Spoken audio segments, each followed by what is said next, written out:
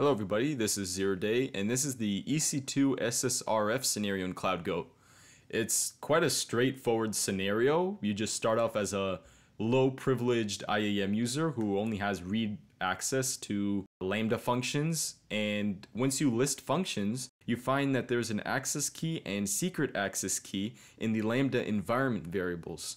So you just take that access key and secret access key, you configure it into a new profile which has EC2 access to describe all instances. So then you find one instance that has a web application open. It is vulnerable to an SSRF vulnerability, which allows you to query the metadata service and obtain the role for the instance profile. So once you get the credentials for that role, you could then enumerate the S3 service to find that there is a secret S3 bucket containing the credentials of an admin user.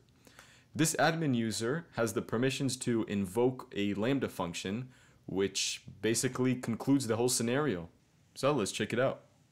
We were provided the access key and secret key, so as usual, let's start with configuring our profile. AWS configure -- profile solus, and let's put in the access key and secret key. And after that, let's also configure our AWSealion engagement. So set engagement EC2 SSRF. And now that we completed the configuration part, let's start by enumerating Solus's IAM permissions. The reason we're going to start with the IAM service is because that's the juiciest service. That's the one that contains the most misconfigurations. And also this is a Solus, this is an IAM user. So that's another reason. It's very likely that this user has IAM permissions. So let's start off with listing the attached user policies of this user. And let's do AWS STS get -caller -identity -- profile solus. And this is the username. So let's just put that in there and provide the profile of Solus. And we are not allowed to run that call. Could we even list the users? Probably not. Let's see, -- profile solus. And we can't. How about the EC2 service? Can we do anything with that? Describe instances with the profile of Solus and region US-East-1. Again, we cannot do that. What about Lambda?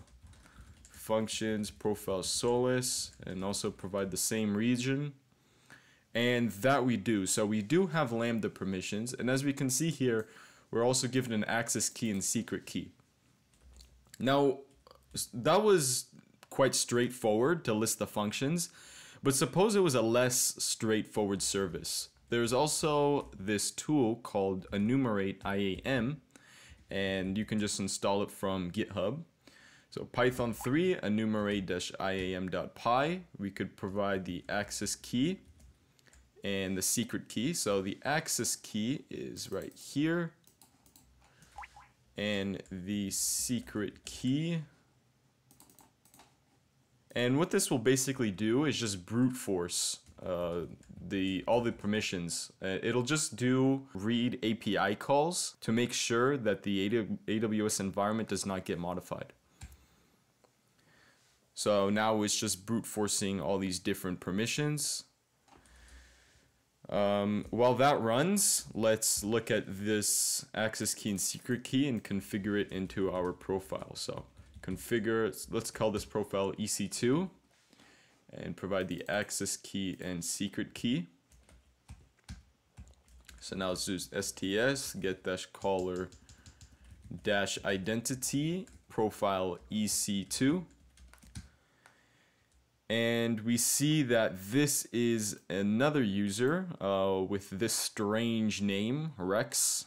Let's see if this user can do any EC2 commands, as this says EC2 access key. So EC2 describe -instances profile of EC2. And we must specify a region, US-East-1. And we can, there is one instance here with this private IP address and this public IP address. So let's take a look at this. Let's curl it. And it says URL must be a string, not undefined.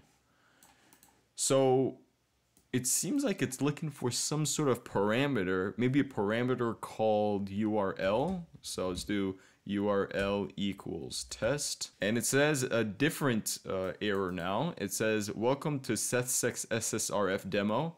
I wanted to be useful, but I could not find test for you.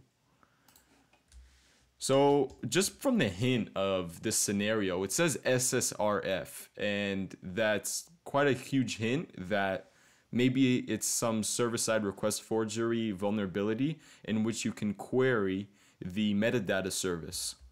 So let's do that with 169.254.169.254, and we can. Let's do latest metadata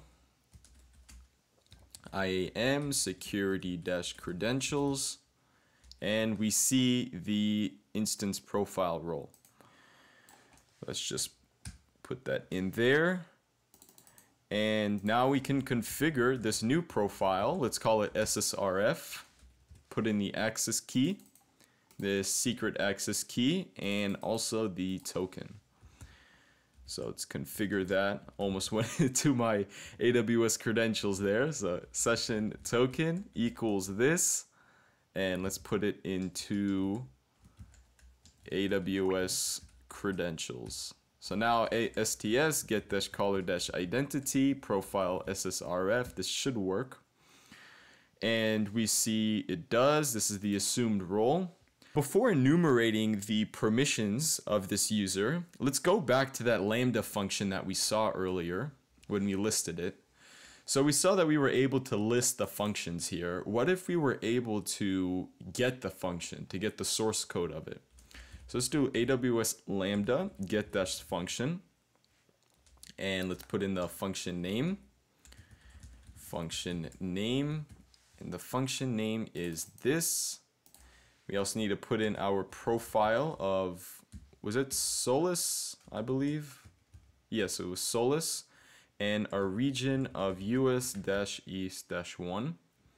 And we can get it, so let's go here, go over here, paste that in, and do a save. By the way, this is the GitHub for that Enumerate-iam tool. You can find it right here. So we have it downloaded. I did not check where I downloaded it. Was it in the downloads file? No, it was not. Let's see. Show in folder. Oh, it's right here. Cool. So exit ls. Here it is. So let's make a source directory just in case if we were to unzip this file as it is right now, it's possible it will just clog up our directory. So let's just unzip it here. Unzip. And we see there is a function called lambda.py, or a script called lambda.py. And it does nothing. All it does is, it says you need to invoke this function to win. So it's just a CTF, so it does nothing interesting. We need to invoke it. Can we invoke it with the Solus user? So AWS lambda invoke function name. What is the name of the function? It was this. Provide our profile of Solus again, region of US-East-1, and out.txt. And we can't. Maybe we could do this with our SSRF user. AWS lambda invoke with the profile of EC2. Nope. What about the SSRF? Also can't. So we can't do it with the SSRF EC2 and Solus user, but we do have this new SSRF user. So because this is a web application, we got this SSRF from some web application, and web applications typically talk with S3 buckets. because it's very common that you're running some web application and you need to serve files coming from an S3 bucket. So let's enumerate S3 with this profile of SSRF. And we can see that there are 3 buckets here. This is just the CloudFormation template I have in my account, and this is CloudTrail. So let's look at this one. This is one from the scenario. So AWS S3 LS, put here, put our profile of SSRF. And we see that there's admin-user.txt, so let's copy that.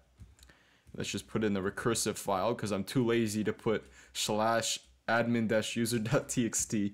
Just copy that here.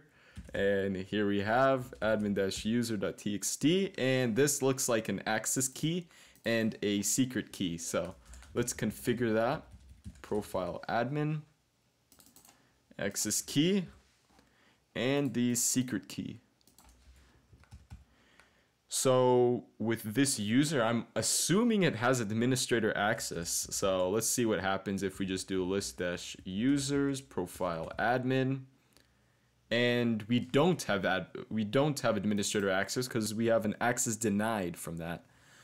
But this scenario says that you have to invoke the Lambda function in order to win. So maybe the goal is not necessarily to escalate to administrator access, but rather to just invoke that function. So let's go back here where we invoked it. And instead of putting the profile of Solus, let's put the profile of admin. And it looks like it worked, and it says you win.